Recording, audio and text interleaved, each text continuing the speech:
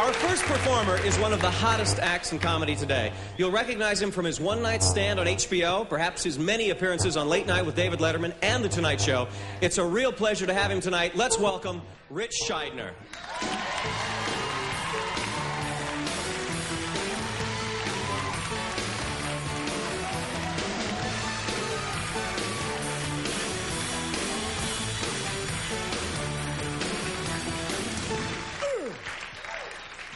Oh, thank you very much. Great. Feel good? Got a birthday coming up. I'm 37 now, and I feel a little different, a little older. You know, like you notice this, I get older, it's different watching sports on TV. You know, because it's tough for me to sit there anymore and fantasize about being a player. We're all 22 and 23. You know, like, the guys my age, we sit there and we start fantasizing about being the team owners. You know. I should have traded him last winter when he had some value. I win a lottery, I'm going to buy that team. That's what I'm going to do. Much different. A lot of stuff different, too. Like, a lot of things I can't do that I used to like to do. I used to like to hitchhike, you know, the freedom. Just go out, hitchhike, go someplace. But I'm 37, you can't hitchike, you know. I mean, if you're driving down the road and you see a 19-year-old guy hitchhiking, you may pick him up. But you see a 37-year-old by the highway and you're thinking, serial killer. Good luck, pal. Bought a house, that may be the most adult thing I've ever done was buy a house, man. You know, it's wild. You buy a house, as soon as you buy a house, you move in, you get this Ben Cartwright Ponderosa attitude. Every time you walk out your front door, you're going, my land! From here to the curb, my land! My tree, my bird, my land! I'm not even really sure I'm adult enough to handle all this stuff, you know? I mean, my wife handles the money, and that's great. Like, we were buying this house. We were sitting in a living room, the house we're going to buy, the real estate agent, she's trying to explain us all different types of financing, you know, the fixed rates of interest, the adjustable rates of interest. My wife's sitting there, she's taking notes, she's paying attention. I'm just sitting there thinking, where the hell's a cable TV hookup in here anyway? I must have been sitting there going, gobble, gobble, gobble, gobble, gobble. Gobble, gobble, gobble. I love being married. I love my wife. There's a lot of things I can learn from women, my wife in particular. My wife's good at getting her feelings out. She's real honest with her feelings. I think it's one of the things that women generally better at doing that than men are, you know. Really, it helps them get through things. Like, really, like say a guy breaks up with a woman. Now, she may be in a lot of pain, but she'll tell her friends, have a good cry, do some shopping, eat a pint of Haagen-Dazs. He's history.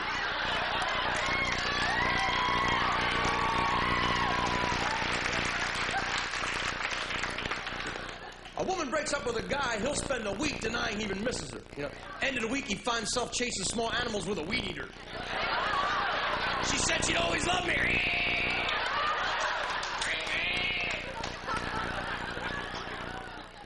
Trying to understand women, it's not like we guys can't do it. It's not like we're genetically incapable of dealing with our feelings. We're just taught from an early age not to. We're taught to be action-oriented. Do the job, move on to the next one. Do the job, move on to the next one. That's why it's tough for guys to be just listeners. We'll listen so long that we're going to come up with a solution and move on to something else. This is frustrating women sometimes because she may have one of those problems where she just needs a sounding board. Do you understand what's going on here? Listen to me. Listen what's going on. She wants me to be maid of honor at her wedding. I love her. We are like best friends for life. But I hate this guy she's going to marry. If I have to stand there while she's marrying him, knowing what I know about him, I'm going to feel like the biggest hypocrite in the world. And I can't tell anybody. I can't tell her mother. I can't tell anybody. I don't know what I'm going to do. Hold on. I got it. Just tell her to marry a different guy. Let's go eat.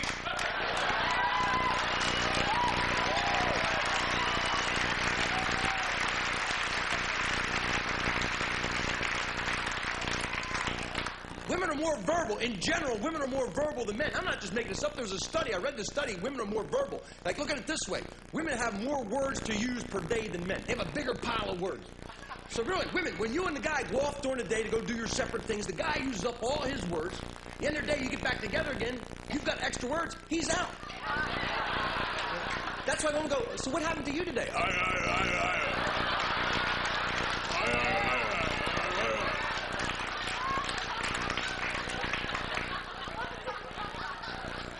If you don't believe me, watch the way women hang out together, or men hang out together. When women hang out together, the activity is secondary. Whether they're going shopping, bowling, or a ball game, whatever, they go to hang out, catch up on either other's lives, you know, talk about what's happening. You know, when men hang out, activity is first and foremost, whether it's going to be a football game or they're just going out drinking and hanging out secondary. You watch a couple of guys hanging out, they'll spend a whole night communicating with one word each.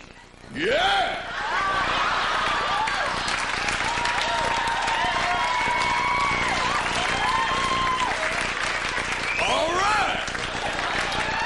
There's a complete conversation for two men.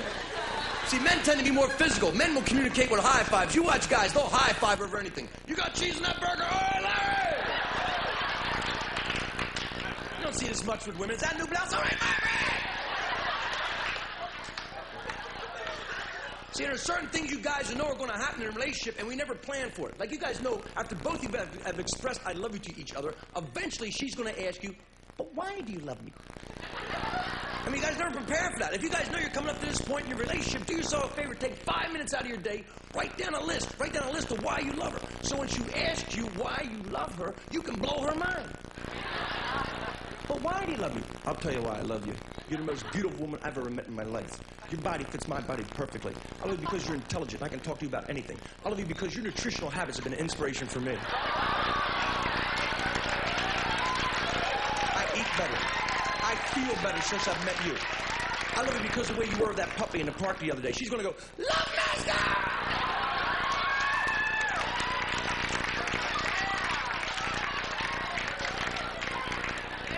See, women, it's not like we men don't care. We care. It's just that we're not normally going to ask, questions. Guys aren't going to go, do you love me as much as I love you? We'll look for physical evidence. Guys will look for signs to see how we're doing. Yeah. You don't know what I'm talking about. Like, you notice when she's gone for the first time, left at your place, because guys know this is a great sign when women start leaving personal belongings back at your place. Like, she's left for the day, but you notice those earrings sitting there. You're thinking to yourself, hey, she forgot her earrings. She got to come back and get them. And I'll be here when she does. I'm doing all right. Give myself a high five. Now, thank you very much, folks.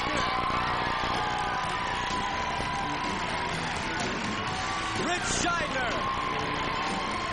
Don't go away, because Thomas McFly will be back with one of the country's top comedians, Ellen DeGeneres, here at the Great American Music